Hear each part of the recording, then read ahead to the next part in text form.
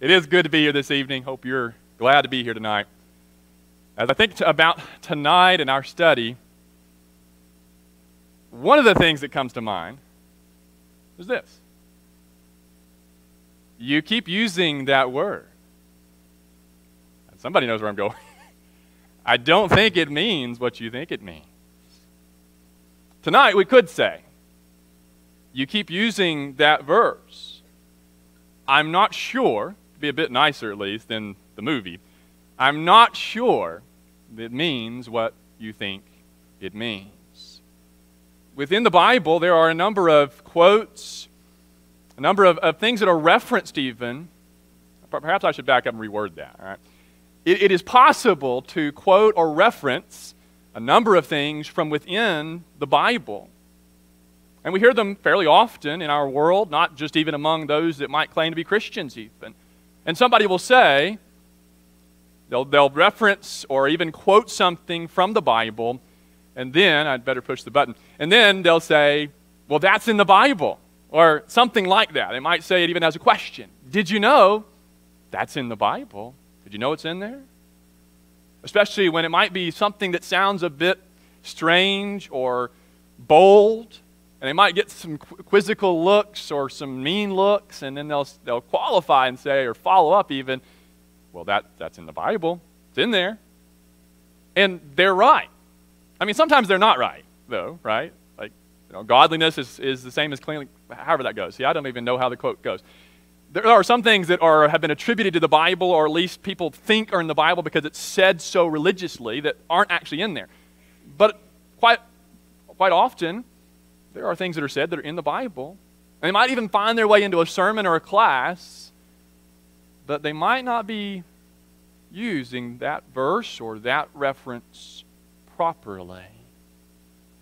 Now, tonight, and if we always talked about things in sermons and classes that were worth fighting over, that would be an interesting world.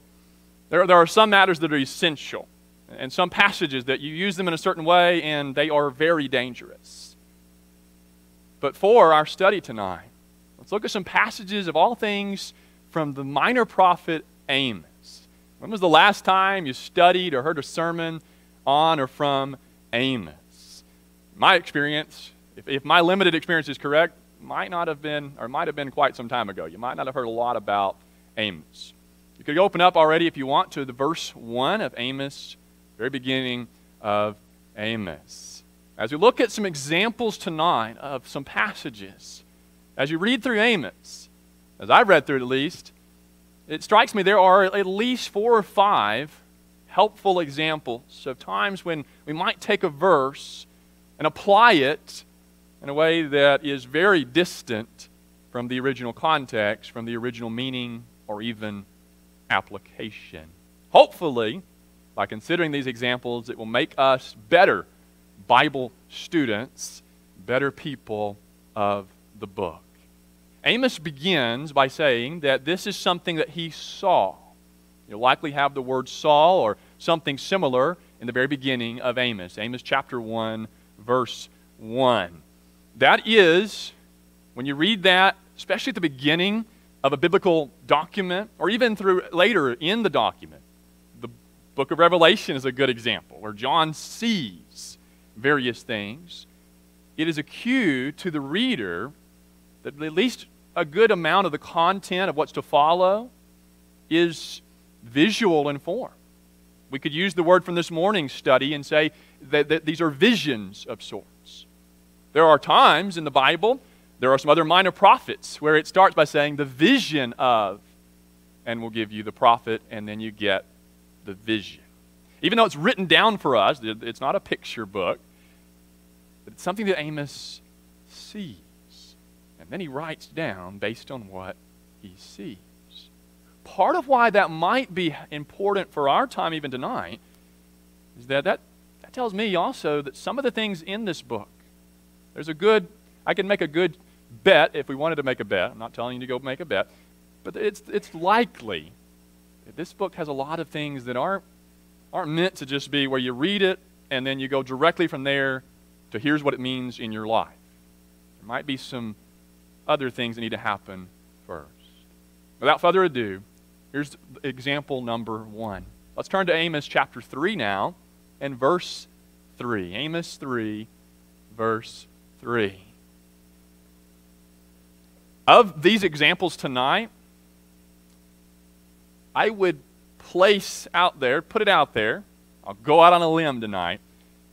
I think this one's in competition with the second one we're going to look at in a moment, Lord willing, with being the most popular. I think this one might be the most popular in the sense of it being quoted by people or finding its way into something, a public speaking situation. The second one has its own reason for its popularity. We'll get there in a moment. Amos 3, verse 3. It's a question. This is one, I need to add this before I read it. Go ahead and remind you or fill you in that this is one, if you look at a parallel, like on BibleHub.com, and you get different versions. This one is translated a few different ways from the Hebrew, as normally I'm using the English Standard tonight. Here's what it says in the ESV. Do two walk together unless they have agreed to meet? Now the ESV does give us a bit more insight and a few other English versions. But there are some versions that make it even easier to walk away from Amos 3 with this conclusion, that Amos 3:3 is about doctrinal agreement. And the idea is that if we don't agree on something in the Bible, well, we can't have fellowship, we can't be together, we can't work together, we can't do things together, we can't walk together. And so the verse is about unity, the unity of God's people. We must agree on the Bible, or else we can't do anything together. Or at least we shouldn't. Pause for a moment. There is some truth to that idea. Now there's some danger to it as well. In that if you force this in this application, then you have to agree on everything, or you can't be in fellowship. And that is where we start drawing circles, our little circle of, well, here's what I believe, and here's what I think this means, and that, and here's how, and our circle just keeps getting smaller and smaller. And I think I've said this before you know it, the circle's over there, and you don't fit in your own circle anymore. Ever seen that happen? But here might be the other issue. Because, yeah, we need unity.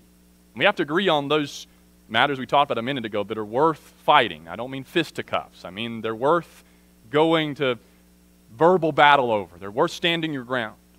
And if we don't agree on those essential matters, like just start with Ephesians 4, the 7 ones, then yeah, we're not really going to be able to be in fellowship. But read the rest of the text. Let's go through verse 8. When you start reading the rest of the chapter, this is in a string of different inspired illustrations. Preachers and teachers today, we use illustrations. The biblical writers do as well. The Holy Spirit does. Verse 4. Does a lion roar in the forest when he has no prey? Does a young lion cry out from his den if he has taken nothing? And that cry seems to be one of either victory or pleasure, the pleasure of eating his catch. Verse 5. Does a bird fall in a snare on the earth when there is no trap for it? Do you get what he's illustrating? All of these are different examples of where you see something and a little common sense, just a smidge of deductive logic leads you to B from A. This doesn't happen without that. Could it be then that all Amos 3:3 is about is the illustration that if two people start walking on the road together, how are they going to show up at the same time and all that? Unless, you could throw in some big coincidence. Unless they've planned to do so. Unless they've agreed, how does that work? They don't just randomly start walking together. Just like these other things aren't random. Verse 6. It is a trumpet blown in a city, and the people are not afraid. Does disaster come to a city unless the Lord has done it? It's actually the first time you get some more what we would think of as spiritual aspects. But still, verse 6 is really just an illustration. It's not his point. You have to keep reading.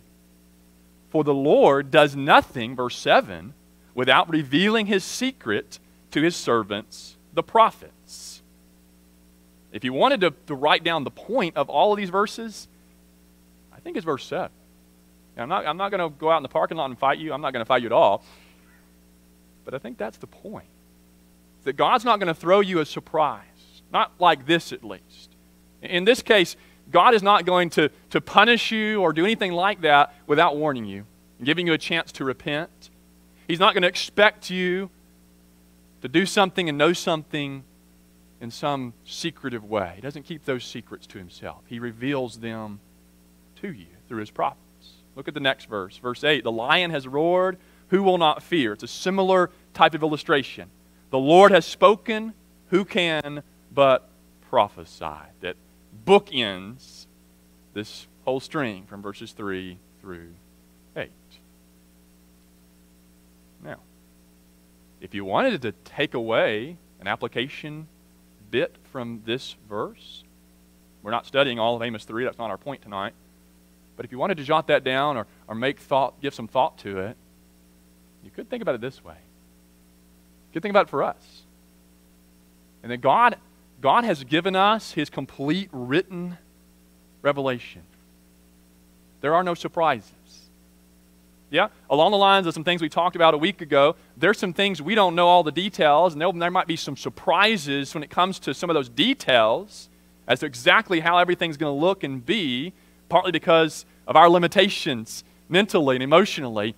But for the big things and what really matters as far as what we need to do and how we need to respond, like the gospel, preparing for when he comes, he hasn't kept us in the dark unless we don't turn on the light. That seems to be the point, is God's not going to spring something on you and then, oh, well, I didn't know. He's going to give you warning, in this case even of his judgment that's coming. That's Amos 3, verse 3. The two walk together unless they've agreed to meet. Let's look at chapter 4 now. Chapter over, verse 12. I mentioned this one having its own special reason for popularity. We have a song in our psalm books. Now, I better stop right there before you go out shaking your head and thinking Gantt's telling us to rip out something from the songbook. Okay, even if I told you to, that doesn't mean you would. I'm not at all putting down the song. In fact, I like the song a lot. It's one of my favorite invitation songs. I don't mean just it appeals to me personally. I mean, I think it's a really stirring question, and stirring idea. But if the song is based on the verse, I don't know that it should be based on the verse. The song is good by itself, in other words. Here it is. Amos 4, verse 12. I better hurry up, or some of you are already going to be reading the verses around it and cheating. Some of you were. Caught you. All right, Amos 4, verse 12. Therefore, thus I will do to you, O Israel, because I will do this to you, prepare to meet your God, O Israel. Now, the way that it is sometimes, I like the word sometimes because it leaves me a little opening there, employed, this verse, and especially that last statement, prepare, right, to meet your God. I mean, if you read the first part of even the verse, it gives you a bit more of a hint into the meaning, but that phrase, prepare to meet your God, is that we need to make some changes. We need to repent. In our case for today, it would be, if we haven't become a Christian, we need to do that. We need to be in the body of Jesus, and then as a Christian, we need to be living faithful and all of that, because we got to get ready. We got to prepare to meet God in judgment. That part is right. How do you do that? How do you really prepare to meet God? I plan to meet God someday face to face. But what does he mean when he says prepare to meet your God? Let's back up to verse 11. Verse 12 is especially, or certainly, when you look at it in its context, it is itself a chilling verse. But 11, and I would say more so 13, we're about to read, I think it would be difficult to find to borrow from another genre, a more spine-tingling or soul-chilling verse then 13, perhaps coupled with 12. Look at 11. I overthrew some of you as when God overthrew Sodom and Gomorrah, and you were as a brand plucked out of the burning, yet you did not return to me. I gave you a chance, he says, declares the Lord. Therefore, thus I will do to you, O Israel, because I will do this to you, because judgment is coming, because I'm going to punish you in a greater way than the small way. I already gave you a taste of it. Get ready. More's coming. Prepare to meet your God, O Israel. And then 13. For behold, he who forms the mountains, creates the wind, who declares to man what his thought is, who makes the morning darkness and treads on the heights or the high places of the earth, the Lord, the God of hosts, is his name. You see, when you read it in context, it is not change and repent as much as it is you've passed the point. I quoted a movie, now we can quote a song, the point of no return. You've gone too far. I gave you chance after chance to repent. I even gave you some discipline. So now, prepare to meet me in my divine justice. My judgment is coming. And it is a rhetorical, in a sense, command, because you can't do that. You can't. Now, I can prepare in the other way. I can make changes and prepare. But that's not, is that really what Amos is saying here? Now, if you wanted a takeaway here, we'll do the same thing we did with Amos 3. It could be one, to realize and rejoice in the fact that as long as right now we haven't been given this specific writing or message. We didn't receive a letter in the mail at Second and Adams or even the church global saying, it's too late. My judgments, the Babylonians and Assyrians more accurately here, are on their way already. The siege engines are made and rolling out. We haven't received a message like that. For us, it is. There's always hope for change as long as you have breath in your lungs and your mental faculties. You can change until you die, or if he were to come before I die. Because that's then when I die, or if he shows up tonight in the ultimate form of verse 12, that's when Amos 4:12 really applies. Then it's prepare to meet God in his judgment on you. So take that, make sure we are ready in the other way before it's too late. That's Amos 4, verse 12. We're in Amos 3, Amos 4. How about we keep going? Let's look at Amos chapter 5, very next chapter, 3 in a row.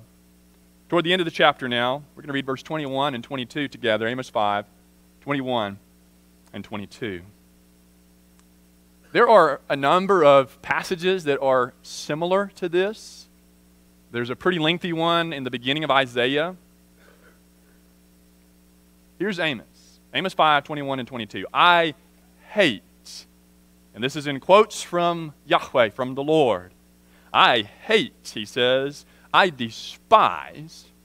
I mean, he could have just said one or the other. I hate, I despise your feast, and I take no delight in your solemn assemblies.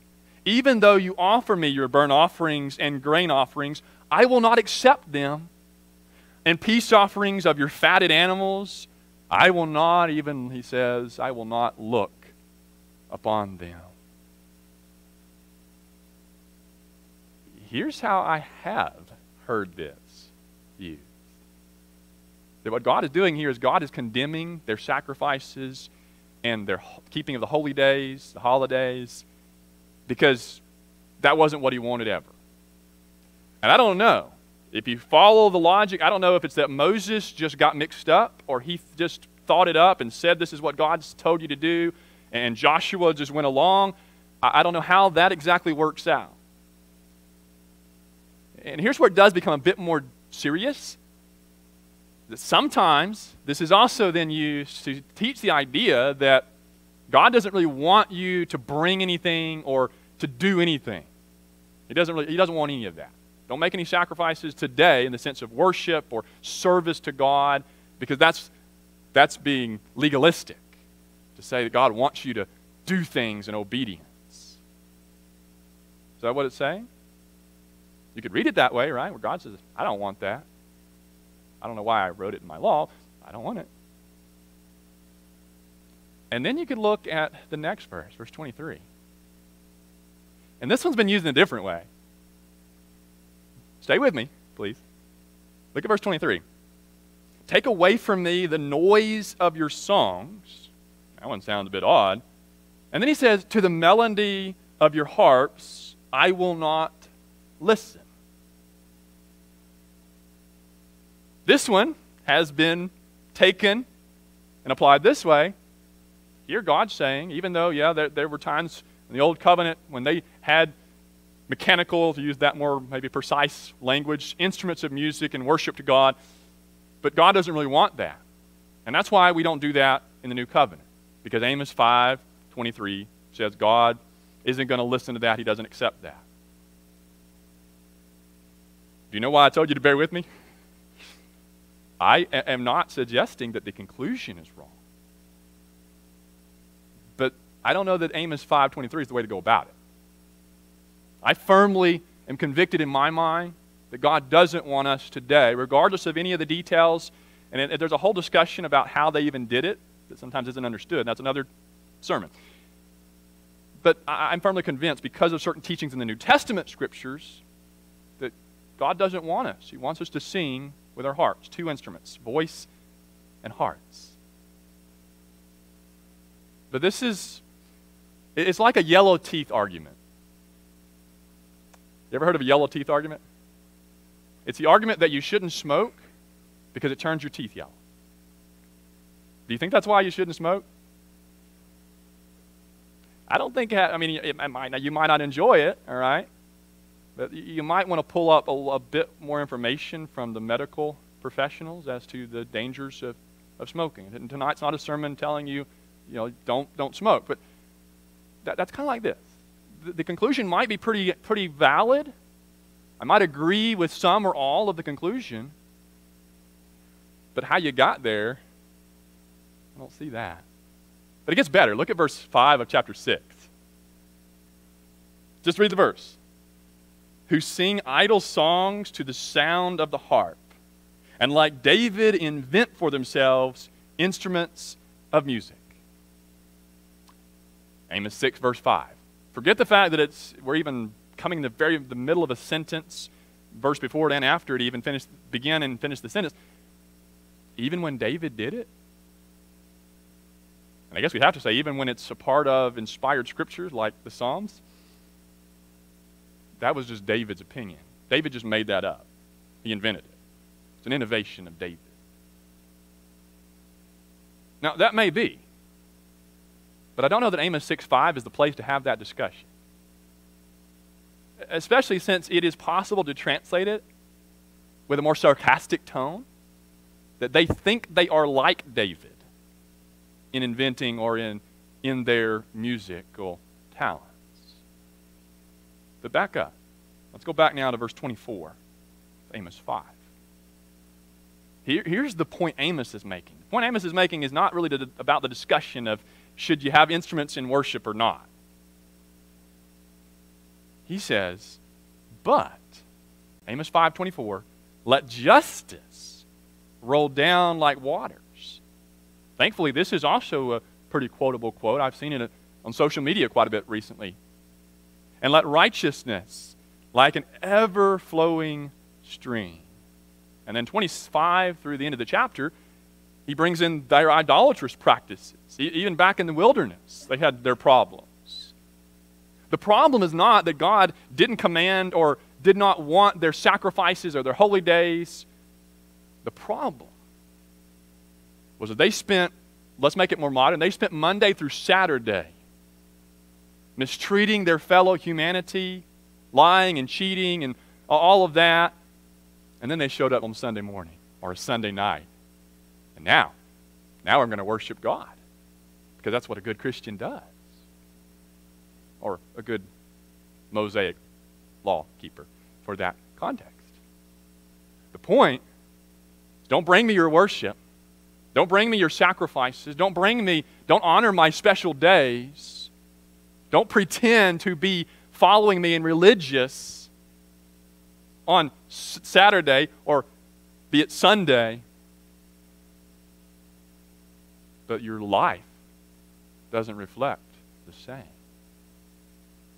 It's like if you only diet one day a week, or I'm going to move quickly because I don't want to pick on people, or you only run. I'm not a runner, so I'm picking on myself here, I guess. If you only run one day a week, how do you think that's going to go? God's saying, I want you to run throughout your week. So when you get to worship me, one, it's acceptable. Two, you actually are doing it with your heart. You can do it. It's going to be pretty difficult to even worship right if you only run one day a week. And then look at chapter 6 a little closer. I have 1 through 6. But let's notice a couple of examples. Chapter 6, verse 1 is, woe to those who are at ease at Zion. Verse 4, right before verse 5, woe to those who lie on beds of ivory and stretch themselves out on their couches and eat lambs from the flock and calves from the midst of the stall. Then you get verse 5, and think of how the word idol fits in there here now. Verse 6, who drink wine in bowls and anoint themselves with the finest oils. But, here's the point. The point is not even about don't have a luxury car and don't have a recliner and don't have a microwave. That's not really the point. But are not grieved over the ruin of Joseph, over the sin of the people and of the judgment that's coming. And they're just sitting back, taking it easy. It's like Nero playing his fiddle while Rome burns, or you sit back and watch the world burn. You just don't care. That's the point of Amos 6, verse 5.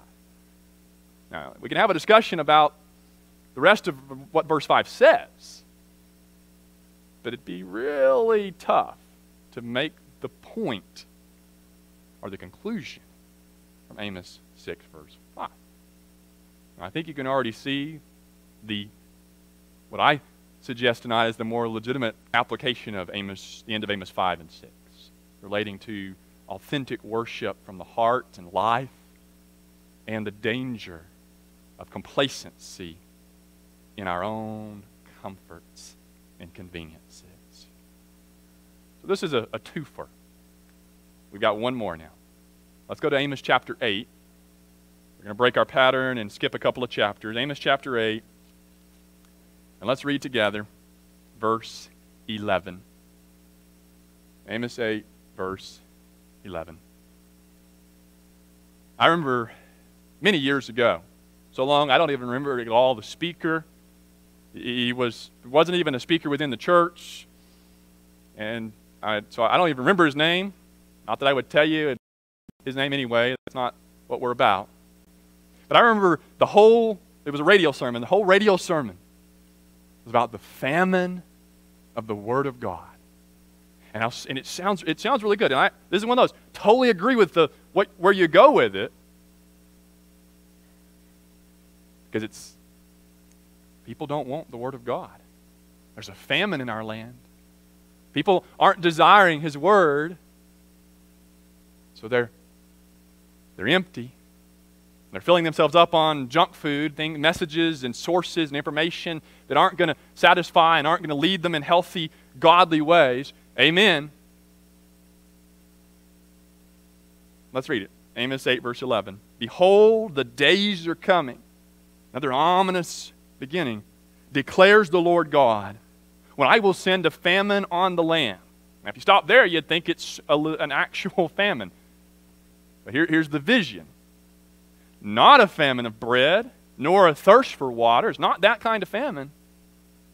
But of hearing the words of the Lord. The It could sound that way. Or it could also sound like ignorance. The people aren't going to know God's word because they're not desiring it. See how that works? From 2 plus 2 equals 4, right? Sounds pretty good, doesn't it? Now, the ignorance one does have a bit more accuracy within this context. But read verse 12. Very next verse. Just 2 verses here for context, or an additional verse. He says, they shall wander from sea to sea, and from north to east, and shall run to and fro to seek the word of the Lord. But they shall not find it.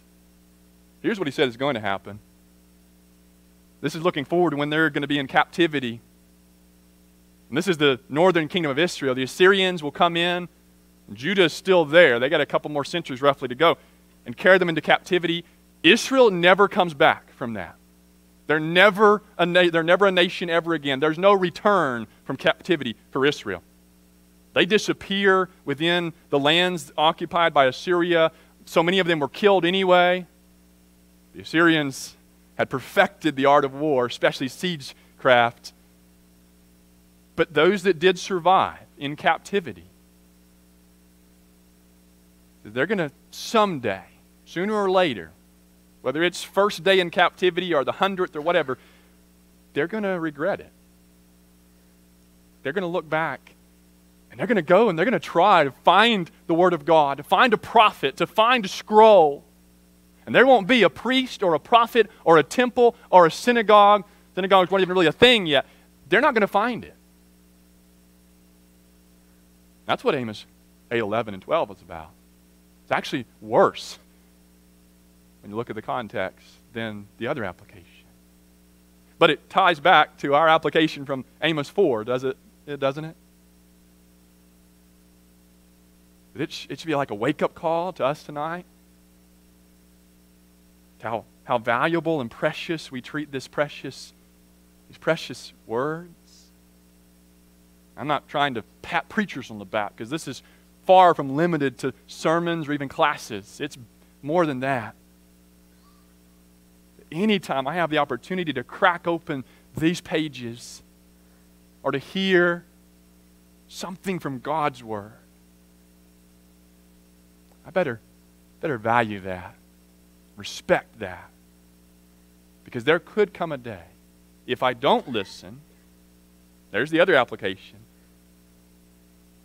when I wish I could. Maybe it might be, I wish I could just hear it one more time. The story of Jesus. Or I wish I had one more invitation song to stand and sing and to change my life for Jesus. When I think about these passages, we are to be the people of the book. But may we also be people who are of the book carefully, and that regardless of what text or what application, we handle the Word of God to the best of our abilities. And that we're not just people who, like robots, can quote the Bible or make references that sound good. But that we take the Word of God as the Word of God. And we're careful how we handle it. Because you can take anything and use it. I might come to the Bible more focused on me and what's going on in my life. And I open up and I read something and I make it fit. It just might not fit. There's a call tonight. And I did tell Gary what I was preaching on tonight. I mean, how do you pick songs for passages misused in Amos? But I am kind of glad, I guess. Now, I said I like the song. I'm kind of glad he didn't pick that song for the invitation song tonight. That might have been a little weird. But there is a call for us tonight to make sure that we are ready in the other way. To make sure that we won't someday fall to our knees, yes, in praise, but also in regret and grief. And that like these here, that we'd like to run back in time in this case and change something or make something right before that day arrives. If we can help you tonight, whether it is to join the kingdom of Jesus or it is to be a better servant in that kingdom, a better subject of the King of glory who treads those heights of the earth, the Lord is His name, as we stand and sing together.